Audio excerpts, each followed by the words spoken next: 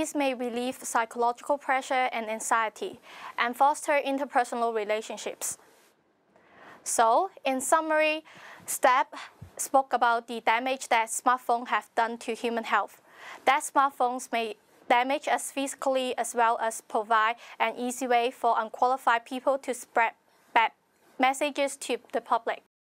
I then look at some of the positive aspects of smartphone use, such as improvement in communication with our social group, our doctors, and indirect involvement in diagnosis and treatment of some illnesses.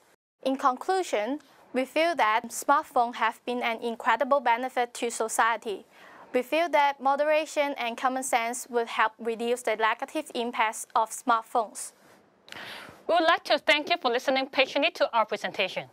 We hope that we have given you some clear insight into issues surrounding smartphone use.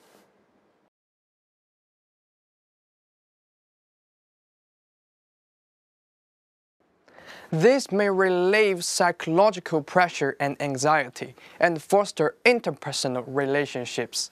That concludes the most important points in favor of smartphones.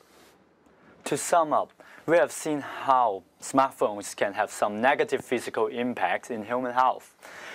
We have also seen how smartphones can make it easy to spread misinformation, which can lead people to make poor or even harmful choices about their health.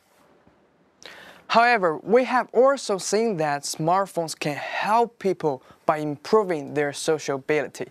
They can also be used to deliver information directly to doctors. Overall, we feel that smartphones had a significant positive impact on our health.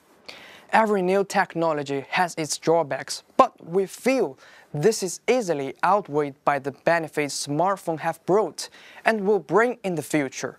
Okay, that's the end of our presentation. We hope you have found it informative.